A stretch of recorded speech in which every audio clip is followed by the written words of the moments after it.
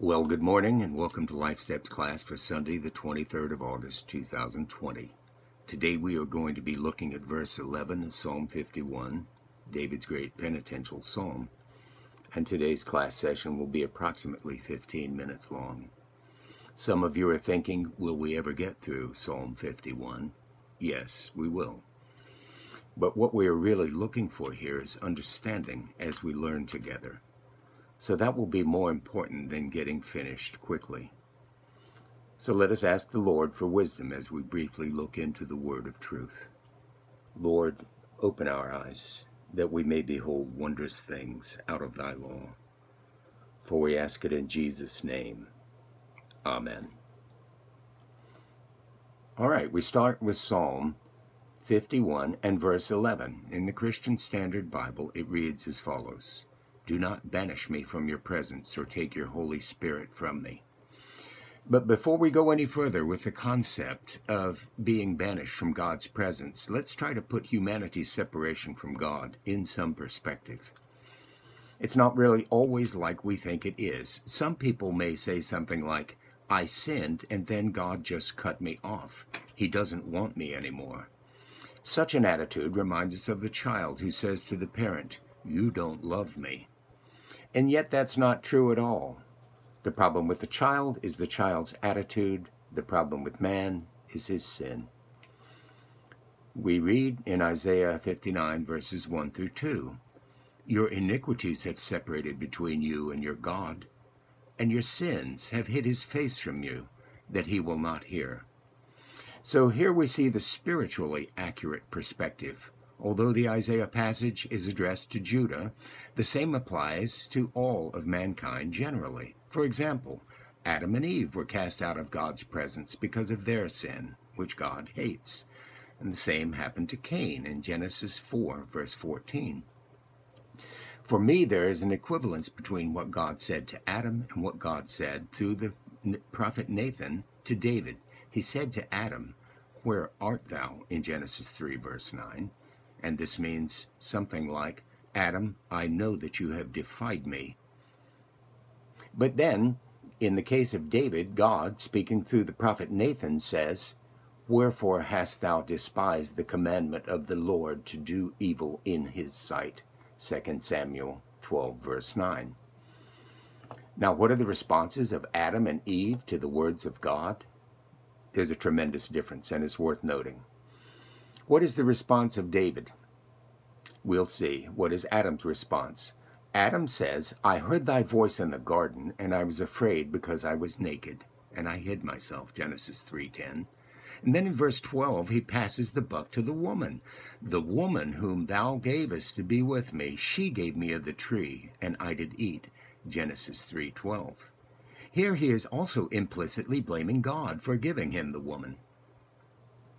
So Adam accepts no responsibility for what he has done, and for that matter, neither does Eve, because she blames the serpent. All right, and then that was in Genesis 3:13. The Lord sent them both forth from the Garden of Eden, Genesis 3:23 and 24. But what was the response of David to the conviction of sin? It's recorded right here in Psalm 51. We've talked about Adam's response. Now this is David's response. He is broken. We have been reading about that for the last several weeks.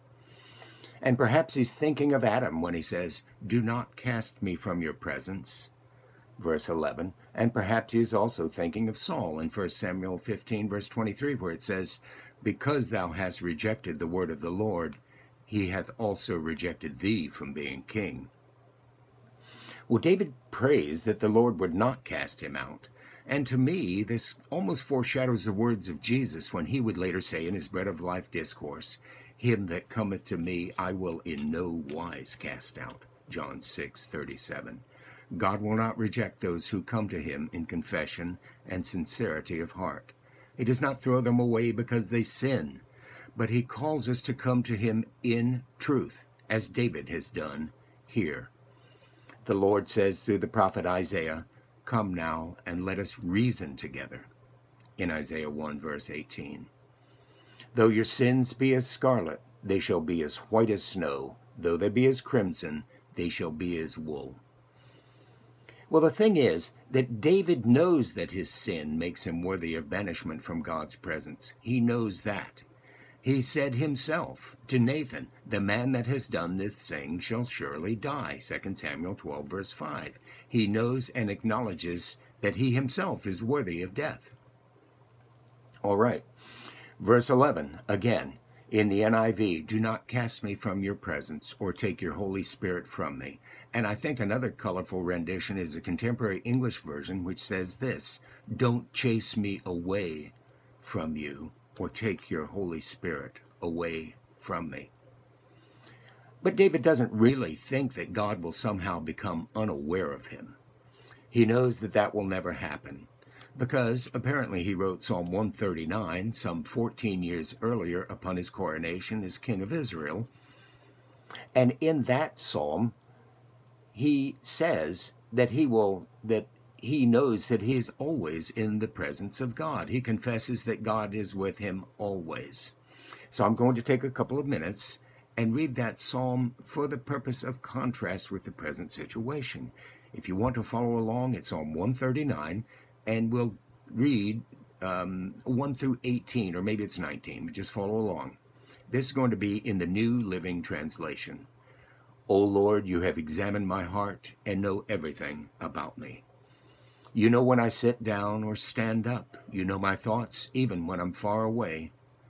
You see me when I travel and when I rest at home. You know everything I do. You know what I am going to say, even before I say it, Lord. You go before me and follow me. You place your hand of blessing on my head. Such knowledge is too wonderful for me, too great for me to understand. I can never escape from your spirit.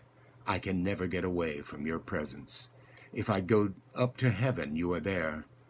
If I go down to the grave, you are there. If I ride the wings of the morning, if I dwell by the farthest oceans, even there your hand will guide me, and your strength will support me. I could ask the darkness to hide me and the light around me to become night, but even in darkness I cannot hide from you. To you the night shines as bright as the day. Darkness and light are the same to you. You made all the delicate inner parts of my body and knit me together in my mother's womb. Thank you for making me so wonderfully complex. Your workmanship is marvelous. How well I know it. You watched me as I was being formed in utter seclusion, as I was woven together in the dark of the womb. You saw me before I was born. Every day of my life was recorded in your book. Every moment was laid out before a single day had passed. How precious are your thoughts about me, O God. They cannot be numbered. I can't even count them. They outnumber the grains of sand, and when I wake up, you are still with me. So again, David knows that God will never leave him, but David knows that he deserves to be banished from God's presence. Charles Spurgeon writes about this: "Cast me not away from thy presence. Throw me not away as a worthless thing, or banish me like Cain from the face and favor, from thy face and favor. Permit me to sit among those who share thy love, though I only be suffered to keep the door." And William Cowper writes, "We learn that this is one of the great punishments of sin. It procures the casting out of a man from the face of God. It may let us see how dear bought are the pleasures of sin." And Wilson said, like the leper who is banished from society until cleansed, or as Saul was rejected from being king because he obeyed not the word of the Lord, 1 Samuel 15:23, David could not but feel that his transgression would have deserved a similar rejection. "Cast me not away, Lord," and this is Thomas de Jesu, "cast me not away. Alas, I have cast thee from me. Yet cast me not away. Hide not thy face from me. Although I so often have refused to look at thee, leave me not without help to perish in my sins, though I have aforetime left thee." Now contrast this with what David says in Psalm 11, verse 7. The righteous Lord loveth righteousness. His countenance doth behold the upright. And then David also writes in Psalm 24, verses 2 through 3, Who shall ascend into the hill of the Lord? Or who shall stand in his holy place? He that hath clean hands, and a pure heart, who has not lifted up his soul unto vanity, nor sworn deceitfully. No, God is not going to cast David away. He had the prophet Nathan come to him to open his eyes to his sin and convict him. He knew how David would respond. He's not tearing him up and throwing him away because he is a sinner. The thing is that David now seems so convicted by his sin that he knows that he deserves rejection. He knows he deserves rejection and being cast out. Now this next phrase in verse 11, take not thy Holy Spirit, is something somewhat controversial. Some think that it means the Holy Spirit as we understand it.